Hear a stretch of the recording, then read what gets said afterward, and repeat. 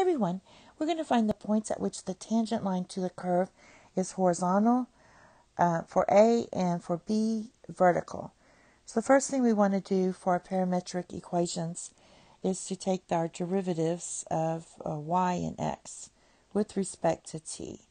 So this is going to be a derivative with respect to t of y is t cubed minus 4t, which equals 3t squared minus 4, and our derivative of x with respect to t equals the derivative of 2 minus t with respect to t, and that's going to equal negative 1.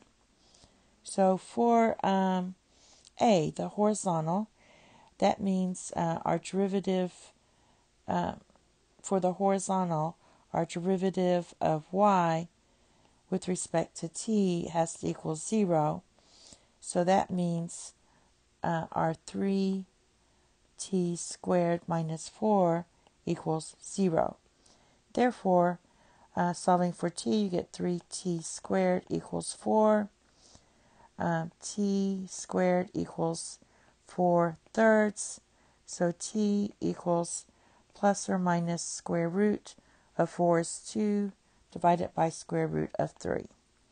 All right, so that's your t. So now using our formulas here, we can substitute that in, and we're going to have our x is going to be 2 plus 2 divided by square root of 3.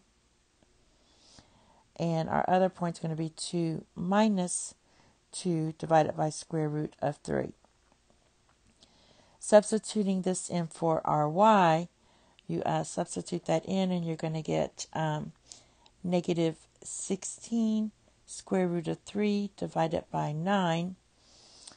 And this one's going to be positive 16 square root of 3 divided by 9. If you use the calculator, this would be 0.845, comma, negative 3.079. And this one would be 3.155, comma, 3.7079. All right, now for the vertical part. So for the vertical part, we have a derivative of x with respect to t has to be 0. But it doesn't equal 0. 0 does not equal negative 1 for all of x. This upside down a means for all. This makes it easier for all x. So there's no points where the tangent line is vertical.